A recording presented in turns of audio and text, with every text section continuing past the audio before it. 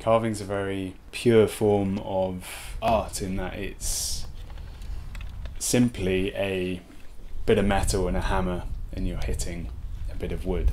And I love that simplicity.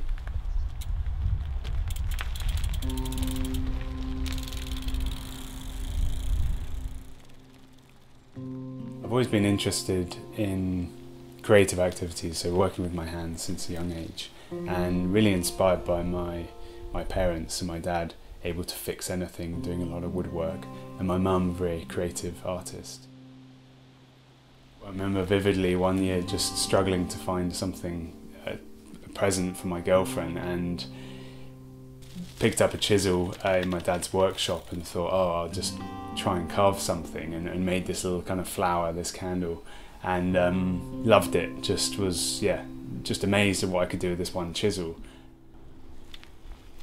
So like a lot of young people, I really struggled to figure out what I wanted to do in life, and did what a lot of people have done, and went to university and ended up working for the United Nations down in Rome. Yeah, it was a really good job, really enjoyed it, but there wasn't an outlet for my creativity, and I felt quite confined by sitting at the desk working at the laptop, and I really wanted to be carving it, and yeah, took this leap of faith really. I left my job, and as a keen cycle tourist came up with this idea of cycling part way around the world, documenting wood carvers and learning from them.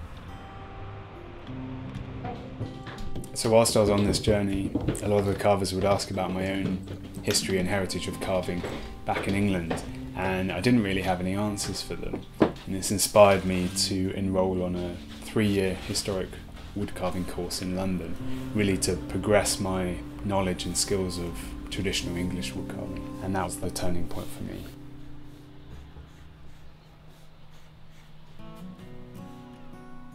What I love about wood carving is the process itself. So when you're carving, it's all about light and shadow, and really trying to think about that connection of the chisel with the wood as it kind of goes through and goes in, and that process is very absorbing. It's very kind of all-consuming.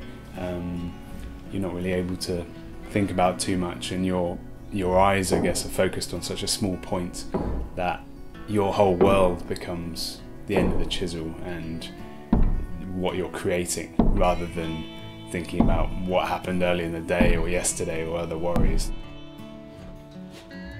As a wood carver, I'm not just focused solely on the act of carving itself, but there's a lot of processes involved to get to that point.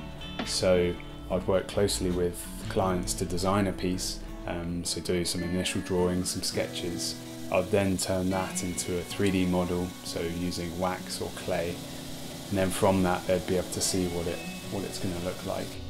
When we finish the piece, some clients like it oiled or stained, but also we do a lot of very fine painting and gilding, so using a lot of traditional methods to do that, particularly for the heraldry is quite popular.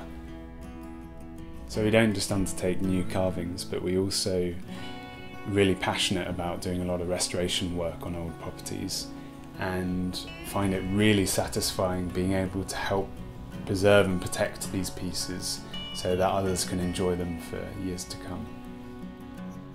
If you're interested in commissioning a piece or have a restoration project you would like help with, then we'd love to hear from you.